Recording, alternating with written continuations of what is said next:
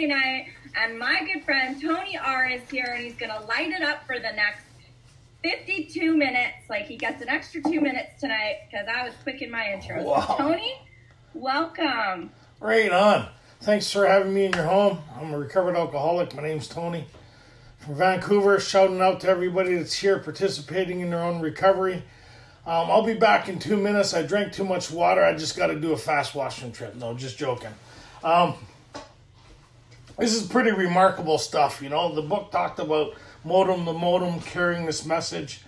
You know, I'm gonna do a little different tonight. You know, I've been going on a lot of Zoom meetings, and there's a lot of people out there really struggling. Like, we're all, and what we're struggling with is not so much being home during this crisis, is being home alone with our own thinking. You know, it's like, I'm stuck with me. What am I gonna do? Oh my God! You become really aware of the state of your own mental health when you're alone. That's why we like diversions and a lot of meetings, and we like staying ahead of ourselves, like distracted. And then when you're alone with your own thoughts, you kind of realize, man, I'm not alone, right? There's a lot going on up there. And that's the way it was for me for a long time, right? There's a lot going on up there, and that ain't the case today. You know, there's a lot of people. Shout out to Kimberly, doing a phenomenal job. There's a lot of AA members stepping up to the plate and being assistant, being of help, in a lot of different communities, a lot of different Zoom meetings, reaching out to the newcomers, those that are new in your first 5 years. Awesome, good to see you.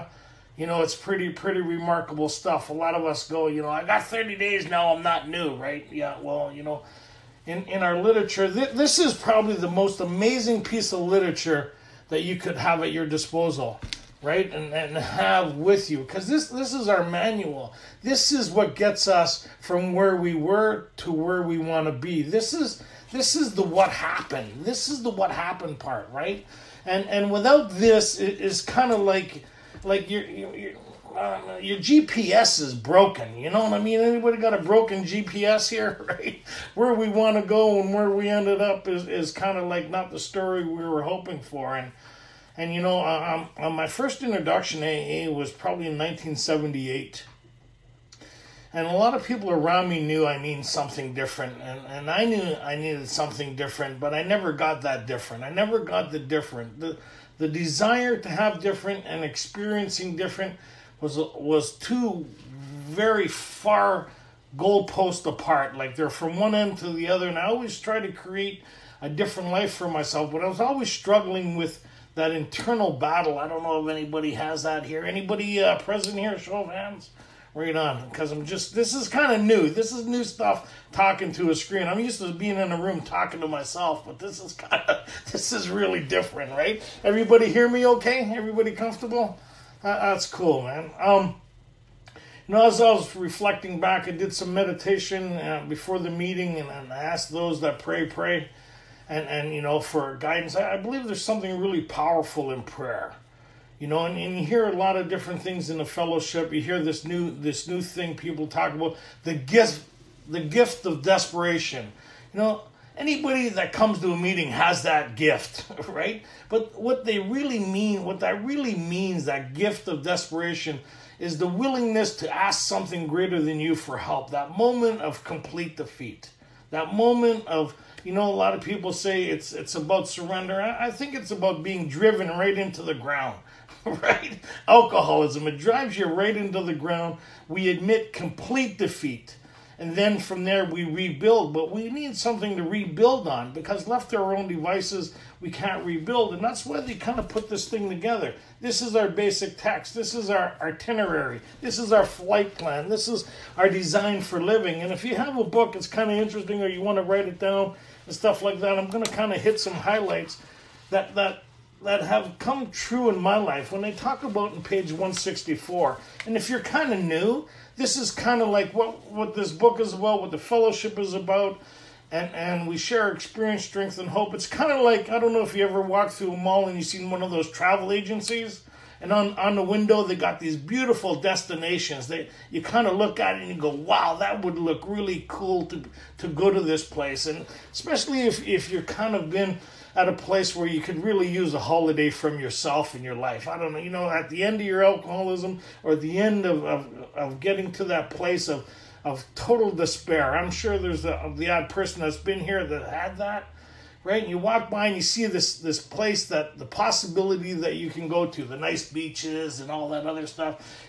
On the other side of the glass is a bunch of agents that make that possible, and that's kind of like Alcoholics Anonymous.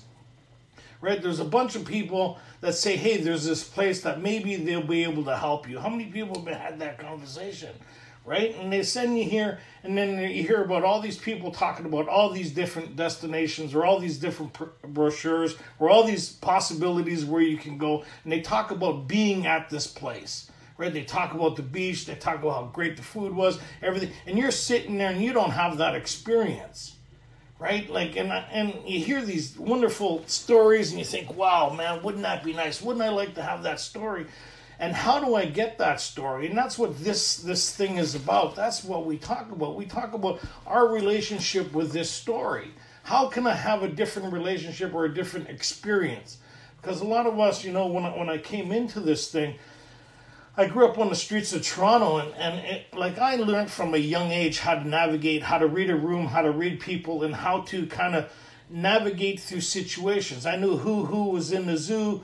Like when I went to school, I knew who the guys was to hang around with, who the people weren't to hang around with. I just kind of naturally gravitated to like-minded people, and I knew who to stay away from. And when I went through systems, it was the same thing. I learned how to work systems. I learned how to navigate. I learned how to depend on me and my instincts for survival. I learned like a lot of different things that started to work against me, but I never realized why they were working against me because I never understood alcoholism, right? Like there was my human condition, and then there was alcoholism.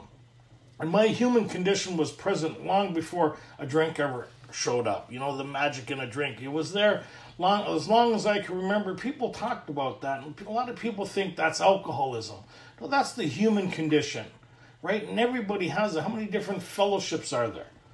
People suffering from the human condition. And they found something that alleviated or gave them comfort or gave them escape from themselves for that moment. That's why there's so many different fellowships. And they gave them that sense of ease and comfort, whatever they were doing or whatever they were involved in. And somewhere along the line, it turned on them like a boomerang. And Bill talks about that. And their life becomes devastated as mine became devastated. And you sit there with a drink wondering how you got there. Because where I wanted to go and where I ended up was two different things. I was always in conflict with myself. There's the life I wanted and the person I wanted to be, and then there's the person I ended up. I realized I couldn't create the life I wanted because I was suffering. I didn't realize it at the time, but I was suffering from an illness. And they call that alcoholism, that has certain characteristics. So when Bill talked about in this story, there's a real miracle available here. And the hardest part about this whole thing is being present enough to listen or hear what's being presented. They talked about that in We Agnostics, and they talk about, am I prepared to be open to a different point of view or a different way of looking at things or a different understanding? And a lot of us are not. A lot of us are really looking for somebody to confirm my own understanding and my own belief and my own ideas. I don't know, probably nobody like that in this crowd. Right? So we come to a fellowship under the lash of alcoholism. We hear all these people talk about a life that's far beyond anything I could ever. And I think most of them are a little, I think there's something seriously wrong with them, which is true. But they're learning how to function within that. So I went to my first meeting, but I think what's the most important part of that meeting, there was something in my life at work long before I suspected it. I was 15. I was standing on the 18th floor of a balcony. I was on a 3-day drunk. I just got out of a controlled environment when I was 14 and a half. I got hooked up with some people doing some different things, like-minded people, and I was standing on this balcony thinking about jumping because I was thinking if I have to live the rest of my life like this, you could only imagine the mental state when I look at a 15-year-old kid today, like my kids at 15 and 16, and think what kind of condition or what kind of life would that person would have to live to think that at that moment, totally drunk, 3 o'clock in the morning, standing on the 18th floor of a balcony thinking about ending their life, right? And I think of that conversation I was having with myself and the despair I was feeling at that moment. But what happened without my knowledge is I kind of put out something to the universe, right? I put out that desperate cry from within inside of myself that I needed help and guidance. It was that gift of desperation at 15.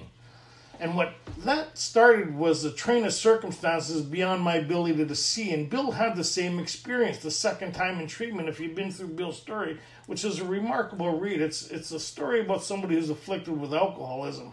What his story used to look like, what happened was his visit with Ebby, and the transition through this thing where he entered a relationship with something greater than himself, that he was able to save himself from himself at all those dark hours within his own experience, like a lot of us are experiencing right now, some dark times within ourselves. And Bill was able to apply some principles to that enabled him to move past those dark moments, right? He still had them, but he had a solution that he was able to apply to that.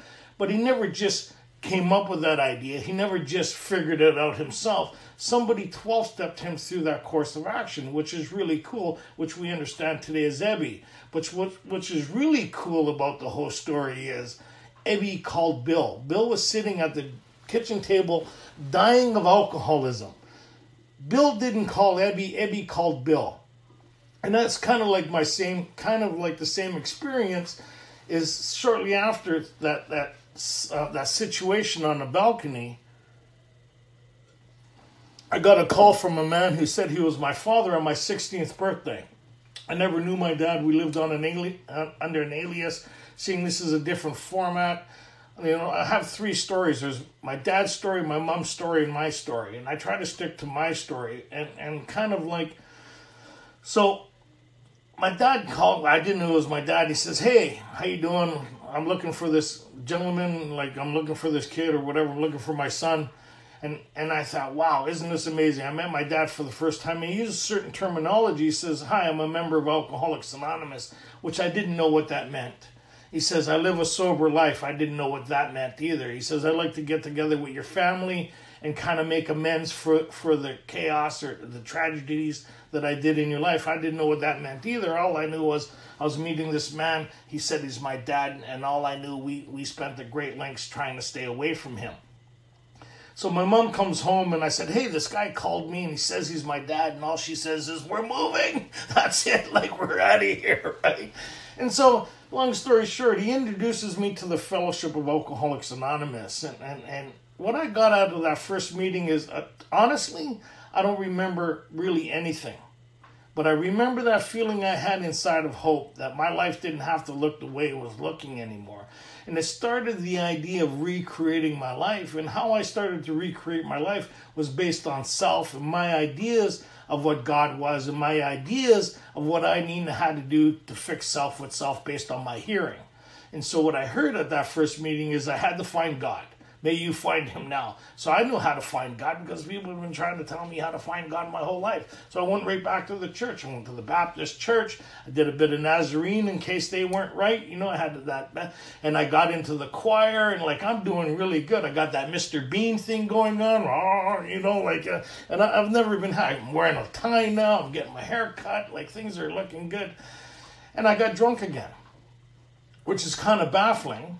Because I got God, I got church, I'm going to the thing, and then I go on another run, and then what happened was I was trying to recreate my trust with humanity, which a lot of us kind of lose. We lose our trust not only in ourselves but the people around us, because no human power, but we don't know that, and so we get to a place of total despair. And so what happened was I kept on going in and out of the fellowship, and a long story short, some pretty remarkable things happened in the fellowship that kind of, when I look back, at the time I didn't think they were that big, but when I look back, and this is what we do with each other, is those moments that we don't think matter, but really would have a profound impact on another human being. And this profound impact that it had on me, it was kind of like, I was, at this time, probably I'm 23 years old. I've been in and out of the fellowship for a while. I can't get sober. I got some mental health problems happening that are induced from my deterioration of my mental state. I'm out of the Army for a while. I got out of there. I got bleeding ulcers. I'm trying to get sober, but I can't get past my thinking. I can't get past the ghost of Christmas past.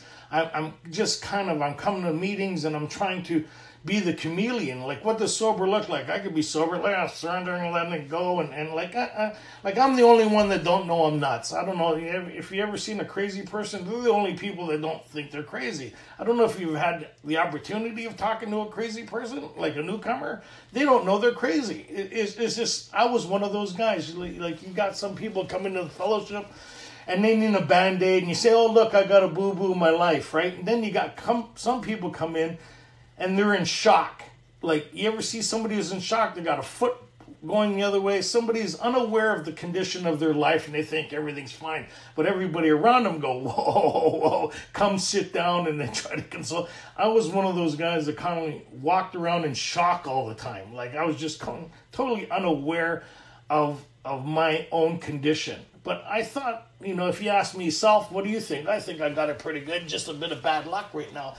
But when I look back, I was kind of like, I was certifiably cheese right off my cracker. Like, I was one of those guys that come into a meeting and it's kind of like, whoa.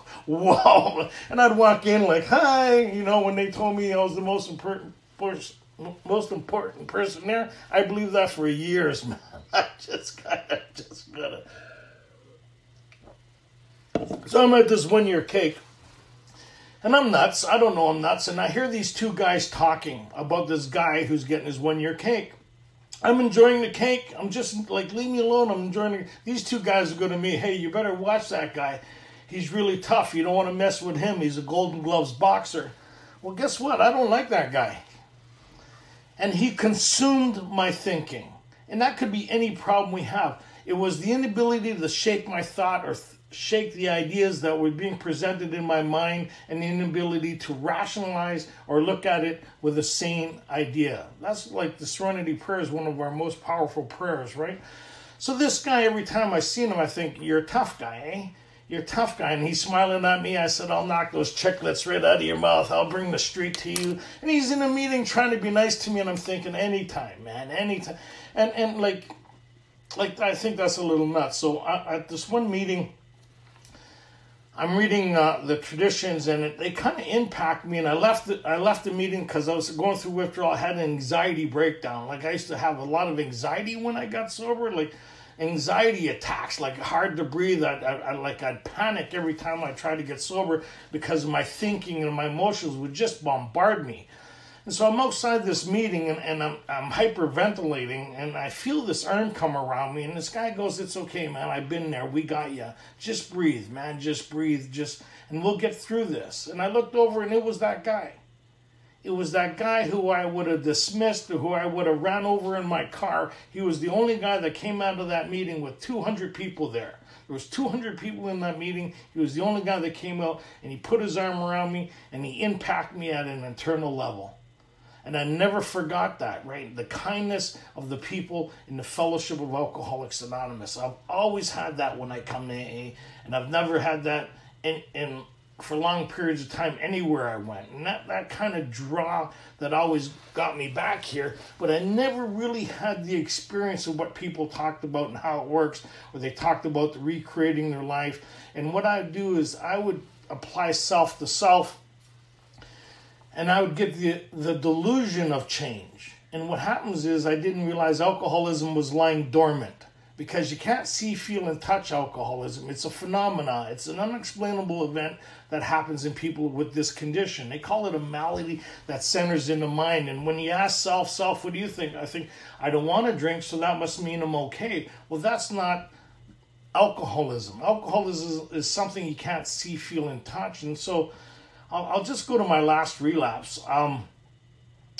I spent I ended up leaving Toronto. I got a visit from a sergeant, and he thought maybe, and plus a whole bunch of other things were happening, that maybe it'd be best that I left. I was kind of getting they were locking me up in my own cell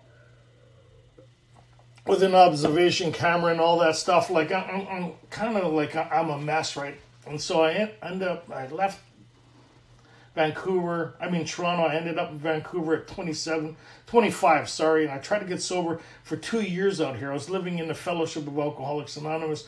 Now I'm vomiting green bile. I know there's something available to me in Alcoholics Anonymous, but I just can't seem to get it. Like, I'm going to meetings, I'm doing all this stuff, I'm trying to volunteer. They even put me on the door greeter once for about 5 minutes, and they thought that wasn't a good idea. I got in a conflict with somebody. I didn't like the way he was shaking my hand, so they told me maybe I should set up chairs for a little while, so I'm setting up chairs. And even the old-timers didn't like the way I was setting up chairs because they were all cockeyed and stuff like that. I had this old guy come up to me and he'd walk behind me, put up the chairs. He says, if you can't do the little things to the best of your ability, how do you expect to do the big things? I think you whack job, like you're totally cheese off your cracker. So he left, and another guy showed up, a newcomer that I was, going to show him how to do chairs. And he was setting up the chairs as I used to set them up. And I walked behind him and said, if you can't do the little things to the best of your ability, how do you expect to do the big things? And that's how I try to approach recovery. It's something that I would be able to do based on my own energy and my own ideas and my own application of me based on me. And so what was really confusing was I wasn't getting these things that people were talking about. When they talked about this freedom and this hope and direction and being able to match calamity with serenity and being able to face life on life's terms and being of use in the service to other people, be able to sleep comfortably within their own skin, I wasn't having that experience because my worst time was my alone time. Especially when I put my head down on my pillow, that's when all the ghosts would show up and I couldn't shake it. So what I'd always try to do is create diversions in my life so I would stay at an avoidance of self, right? And so my last relapse, I did 360 meetings in 90 days. I was in 4 12 and 12 studies. And I was April 6th, and I remember it was my birthday. I went to a meeting. It was a Thursday, and I thought, what a great job I was doing keeping me sober. Anybody ever talk like that? I'm so proud of me keeping me sober. Today it's my birthday. I'm 27. Isn't life fantastic? This is 11 years in and out of the fellowship. I've been living in the fellowship of AA since 85. So 87. So 1989 is my sobriety date. The dates get mixed up because I was 25, came out here. Anyways, long story short, I came out here in 87. This is 89. I just turned 27 years old, April 6th, 1989. And I talked about what a great job I was doing keeping me sober.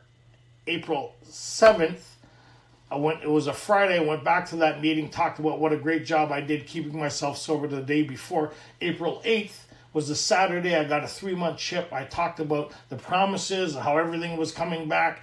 The promises were coming true. I'd like to introduce you to Brenda. This is my job. This is my money. This is my car. Look, all of the external promises are coming true, but nothing was happening inside. But that was unaware to me because I created these diversions of change, right? And so half an hour later, I was drinking.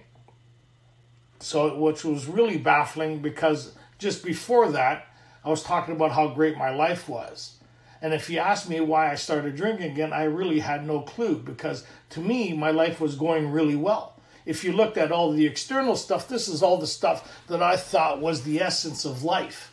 This was all the things that I think we aspire to. This is my checklist. Look at all the things that I have. And so these guys named, back then there was this guy named Machine Gun Jerry. He was the 17th member of Alcoholics Anonymous in Vancouver. And what he did back then, so this is going on almost 31 years ago, he was going through the fellowship with a couple other guys, Rick and Steve, looking for people who were dying of alcoholism in AA. Of all places to be dying of alcoholism in the Fellowship of Alcoholics Anonymous, because a lot of people are under the impression that once I'm in a meeting, I'm okay. Meetings makers make it.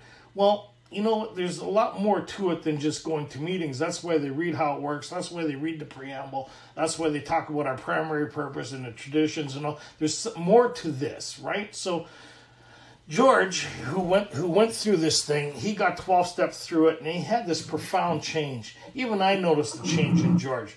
So George started, once we go through this thing, we don't need to ask people permission to start working with them. I don't know where that idea came from.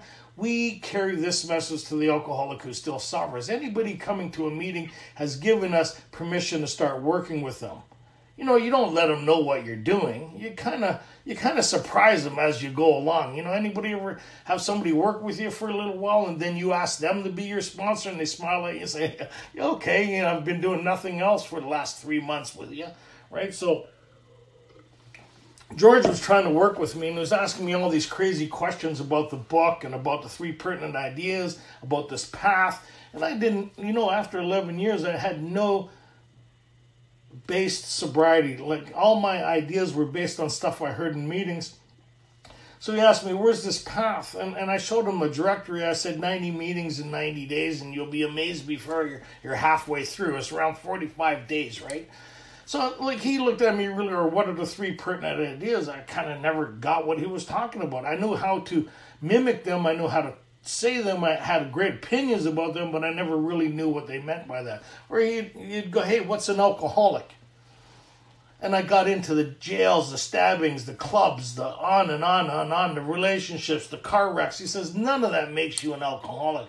I got into the consequences of people who drink too much, thinking that's what made me an alcoholic. If I could just drink without consequence, that was my goal. But I could never drink without consequence, and I didn't know why. This is after 11 years. So George says, you see, remember, I'm in 4, 12, and 12 studies, trying to help people get something that I haven't got, right? So I'm trying to help them go through a process that I have no idea with. I'm reading this 12 and 12. I used to think John Barleycorn, poor guy, he became our best advocate. I didn't even know who John Barleycorn was. I used to think, boy, I hope my story never gets as bad as his. That's alcohol. I never kind of realized that. So George goes, hey, Tony, he says, we're starting up a new big book study workshop. He says, you've been around a while. He says, why don't you come and help us out next Tuesday? We could really use your help and guidance. And I thought, well, let me go ask my sponsor. I said, Chuck, you know, George asked me to go help these guys through this workshop that they're doing. What do you...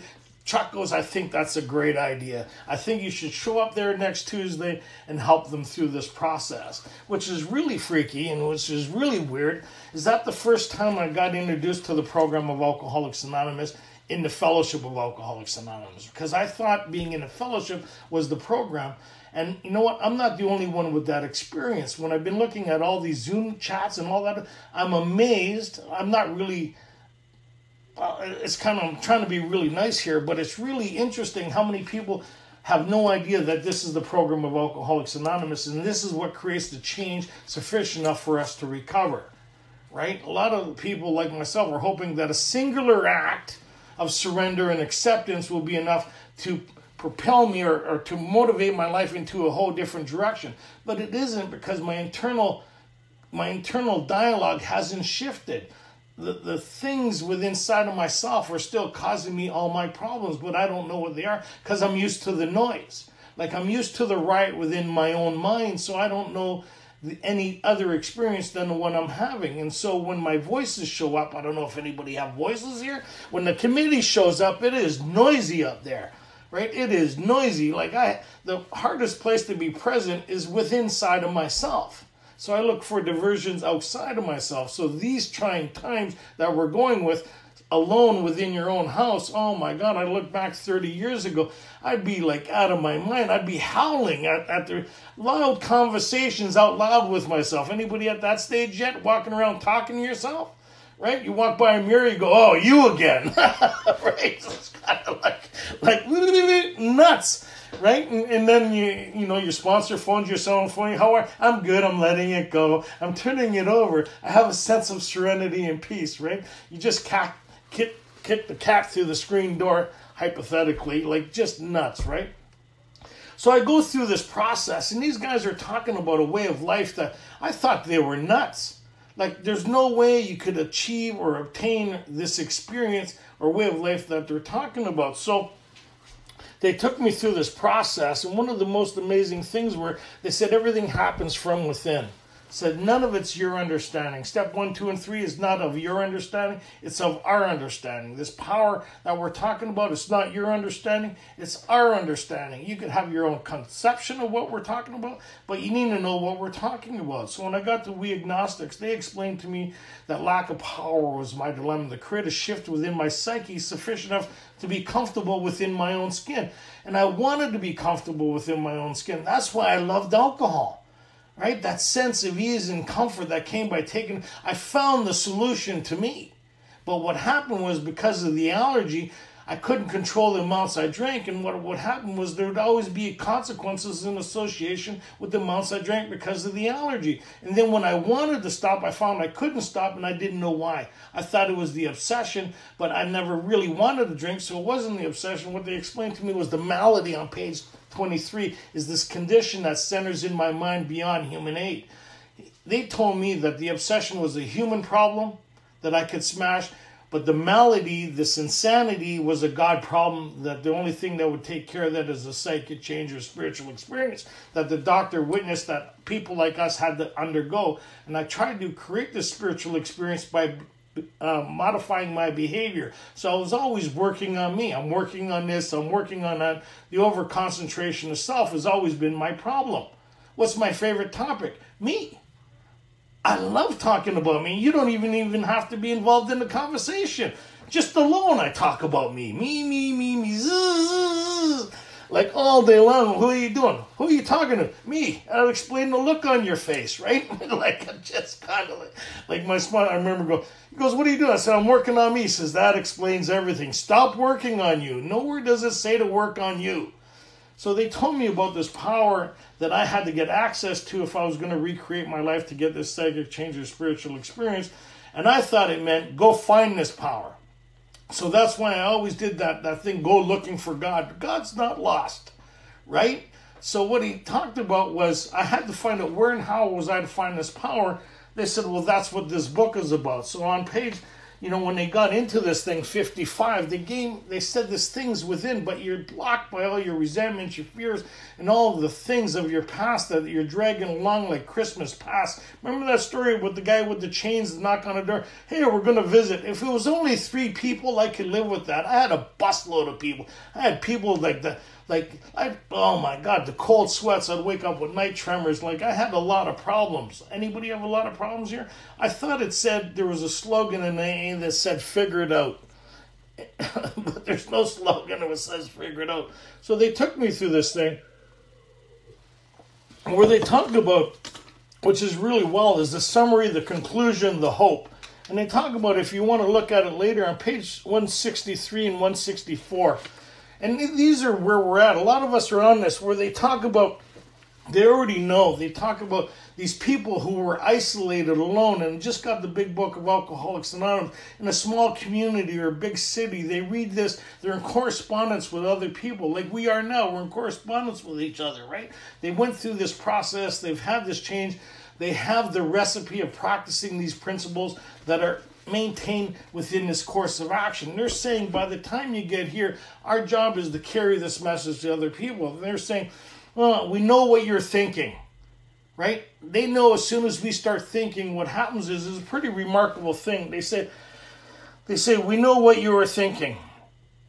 You are saying to yourself, I'm jittery and alone. I cannot do that. But you've forgotten, you've just tapped into an inner resource of strength, a power much greater than yourself to duplicate with such backing.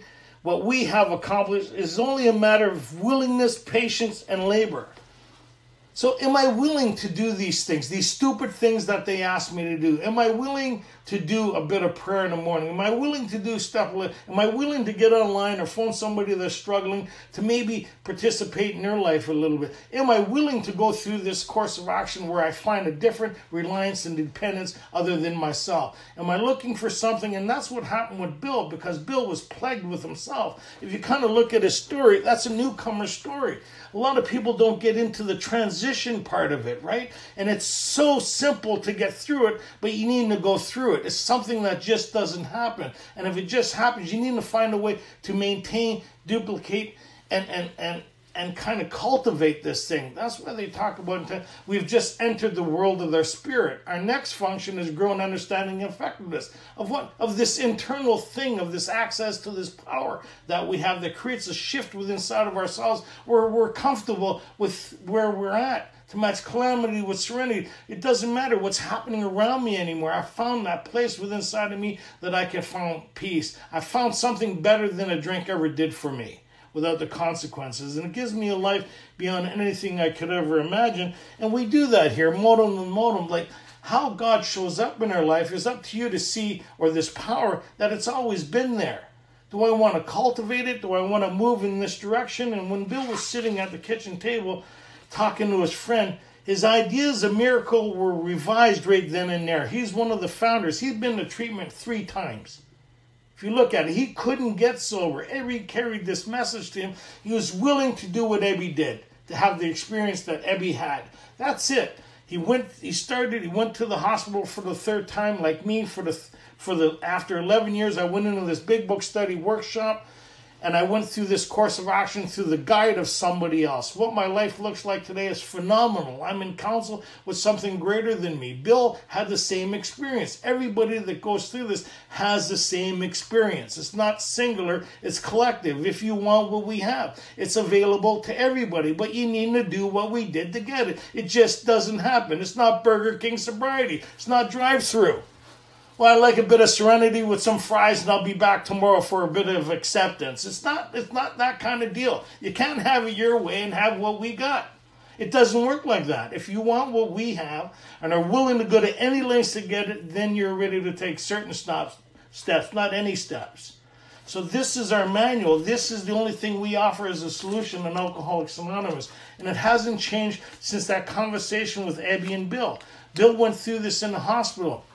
His friend promised, like my sponsor promised, like I'm promised, if you're willing to go through this thing, you'll have the same experience. And as Bill went through this, there was a shift. He talked about he was to test his newfound thinking with the new God consciousness within. It wasn't an idea anymore. It became a personal experience with this thing. It's not about working the steps once you've done the steps. It's about working this relationship that you have dependence on something other than you. If you're still concentrating on you and you're still working on you and you're still working on the steps, you miss the essence of it. It's about an experience. 30 years later, I'm more thrilled with the experience that I'm having and continue to grow with, which is remarkable. There's something phenomenal here beyond comprehension. They use that word a couple times. One of the most phenomenal things in my life, when you talk about a phenomena, is my sobriety date, April 8th, 1989. I've been sober as the result of my connection with a power greater than myself, as the result of the application of these principles in my own life that became personal to me. 30 years later, I live a life beyond anything you could ever imagine. Hell, I was in Vietnam, and this guy walks up to me. We're doing it in this Tibetan monastery, whatever you call it, one of those things, 1,000-stair Buddha. We're doing a tour. This Tibetan monk walks up to me, puts his hand in the small of my back, starts rubbing my tummy and goes, "Happy Buddha." Nobody's ever called me a happy Buddha. I've never had a cop go by my side and go, "Oh, Tony, are we happy today? Hey, happy Buddha, how are you?" Right? I've never had that happen. People see something in you. Like Bill, when Bill seen Ebby come to the door, his eyes were lit up. There's something different about him, which is available to all of us. Wherever you're alone, get on the speaker tapes, get on the book, get involved. Don't sit there thinking, my God, don't do it. You're in bad company if you're alone. I've never been alone since I've done this. It's pretty remarkable. There's this thing, God will meet you where you are or whatever. It starts with, show me, help me, give me direction. I'll give you a story that's pretty remarkable. They're all remarkable. I have an amazing story. I'm amazed with my story because I have the story of Alcoholics Anonymous. I have a story beyond anything I could have ever created. I have experiences that are mind-boggling, right? It's not my story. It's not my program, right? This is the program of Alcoholics Anonymous. It's not mine. I get to utilize it on a daily basis, right?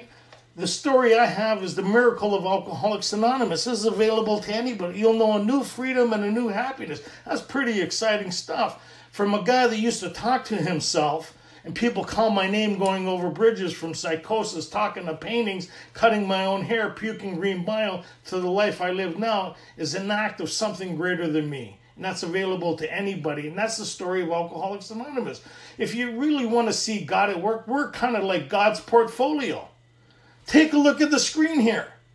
The people's lives that are living the life they have, the most common thread is God has entered their heart in a way that's absolutely miraculous. And it starts with this. This guy, I'm in Hawaii. I go to this meeting, it's not happening. It happened, then I went back the next day, it wasn't happening. So I went home, I'm a little discouraged. So I started talking to God. I said, God, I don't know what's going on here, but whatever you want me doing. So I go down the stairs, I'm going to go smoke a nice Cuban cigar. That's a whole different thing. By the way, I smuggled a whole bunch of books into Cuba. That's another story. See how your experience can benefit others. But anyways, moving on. So I go down the stairs, the elevator, I'm going outside to the place where I usually smoke my cigar, just to meditate and be a part of. God says, this voice I call God, this intuitiveness says, no, go over to the breakwater over there. I said, that's 15 minutes away. That's how I talk to God. It's kind of weird. I said, that's like a 15-minute walk through all the rocks. And he says, go over there. I said, I don't want to go over there. He says, go over there. So I go over there. I sit there. I light up the cigar. And then I look over on the breakwater. It's probably like 60 feet away from me, looking, because I'm sitting up on a big rock fence. And I look down, and there's this guy sitting there, and he's going like this. He's talking. I thought he was meditating. He's a newcomer, right? He's like just nuts. And he's talking. He walks by me, and he goes, hey, how you doing? I said, good. I said, how are you? And he says, And then he says, do you want a snow cone? I said, a snow cone? What's a snow cone? So where are you going to get a snow cone? He says, we call them beer here. Why his beer wasn't beside him was a question within himself. Because if I'm drinking, the beer is beside me. He left the beer over where he had to walk past me, grabbed the beer, and walk back. This is like 9 o'clock in the morning. He stops and goes, I don't know why I'm stopped to talk to you. And I said, okay, what's going on? He says, I live on the other side of the island. Something told me to come over here and be at peace and be alone where nobody would be able to find me. I said, oh yeah, what's going on? So I'm smoking a cigar, he's drinking his beer, and he starts crying. I go, what's up?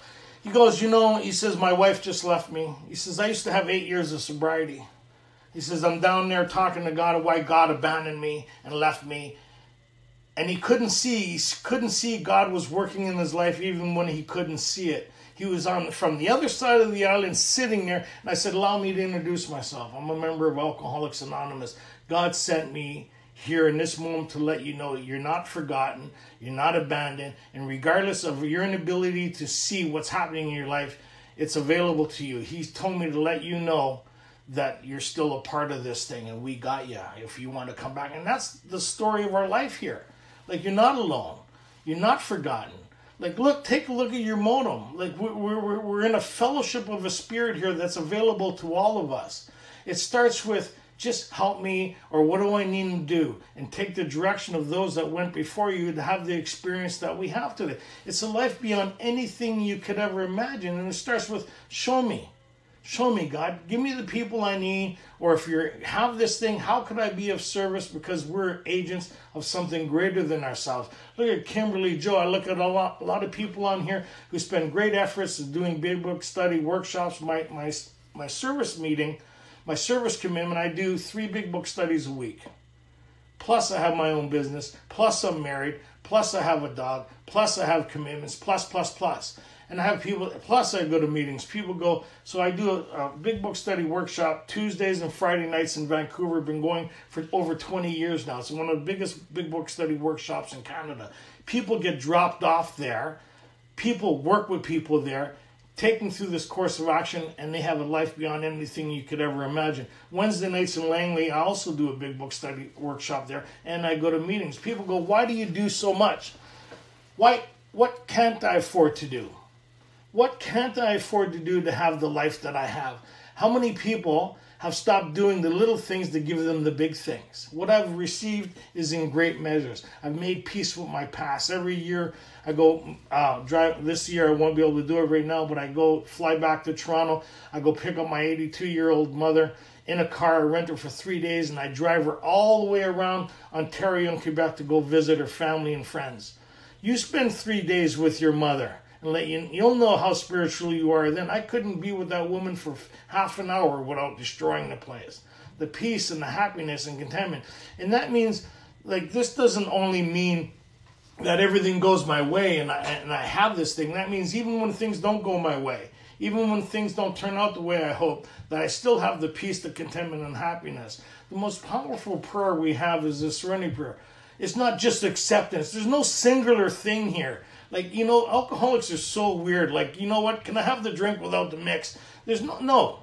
You know what? If you want, you got to drink the Kool-Aid. You got to drink the Kool-Aid to get this thing. Like, it's pretty remarkable. It's not like when you kind of think about to have what these people have mean I have to get involved. Like the serenity prayer. God, grant me the serenity. So the ability to sit comfortably within my own skin, to be able to assess. God, grant me the serenity to accept the things I cannot change. The ability to be able to see what I can't change and the things that I can change. Right? The courage and wisdom to know the difference. So, here, when this thing happens, what happens is people got busy getting these meetings happening, calling responsees, getting big book studies online, getting Zoom meetings happening, spending your time and energy in the service of others, getting the phone from a central office, being available for those who are still making the calls. People are still coming and still dying of alcoholism. Being available to forget where they're at for a second to go work for somebody, go help somebody else. Being responsible, putting a bit of money, their 7th tradition money aside to make sure it gets to central office, New York, that the lights and the wheels and everything keeps on turning. There's a life that you will not want to miss. And they talk about this. You'll surely meet some of us as you trudge the road of happy destiny, not to happy destiny. And when does this thing start? When they say, may you find him now. It starts with that prayer of desperation. God, whoever you are, whatever you are, this thing that seems to be working in everybody else's life, can you hook me up a bit? My prayer back in the day was, I don't know who or what you are. Show me. You all that in a bag of chips? That's how I used to talk to God. And God will show up if you're like, it's mind-blowing. I'll tell you, when you challenge God, you better be prepared to have your mind blown. You better hang on to your ass with both hands because it's going to be pretty remarkable. My sponsor, the guys that showed me in the beginning, there's a contract on page 63 before going into the third step prayer. The third step prayer is an idea that this may be possible if I'm willing to do the rest of the work. The confirmation of this relationship in step 3 is step 11. The confirmation of the miracle available to us in step 2 is step 12. It has to be done through a course of action. It's not something as the result of these steps. So these guys told me about this contract on page 63 that God would provide all that I need if I'm willing to keep close to him and perform his work well. What's that? Carry his message, practice these principles, and stay connected. So I'm on the bus going to Quebec from Vancouver because of a lot of circumstances. So every bus stop, this is like 30 years ago, so every major bus loop where you have to change for another bus, I'd get over the PA system. Any friends of Bill W.? Nobody would come online, eh? So I get back on the bus. I'm sitting in the front of the bus, and it's just me. And I got the Walkmans on, and I got the cassettes to let you know how far that is. For those that don't know, they're square things you put in a thing, and you have to rewind them with a pen. And don't got time for that. So I'm on the last part of the trip. I've been on this bus ride for 3 days. I'm on the last part of the trip. I'm an hour outside of where I'm going to get dropped off. And I got some major anxiety. My thinking is taken over. Anybody's thinking taken over? It's me talking to me. It's not a good conversation. Now I'm involving God. Say, hey, you, buddy. Hey, sitting on the bus. You said you'd look after me. You said that you wouldn't let me by the wayside. You said that you would provide all that I need. You said that you would have what I needed to get through this. And so I'm moving like this in the bus. I'm sitting up. This lady goes beside me. She goes, you okay? I said, yeah, I got to go visit these people. I haven't seen them in a long time. She goes, yeah, I had to do that. I'm a sober member of Alcoholics Anonymous for the last 20 years. My name's whatever it was. I was like mind blown. I looked up and I said, funny guy, ha, ha, ha. And that's how this works. I think the big part of this thing is getting self out of the way enough to see how God does work in our lives. And if you have any doubt that there's something not greater than you, look at where you're sitting and look at where you're doing compared to where you were and what's happening. Just the mere fact that you're sitting in the condition you're in here looking for hope or have something is something greater than we could ever kind of put into words. So the best thing we could do is be a demonstration of these things and be available for those who have yet to find this thing. And that's what these Zoom meetings are about. And I pray that whatever God that you have or whatever understanding that you continue to develop it. And I pray that if you haven't found an answer, that you found it. And the most disturbing thing that I've ever heard any speaker ever say, may the force be with you. Thank you, sister. Thank you so much, Tony. Woo! Amazing. Thank you.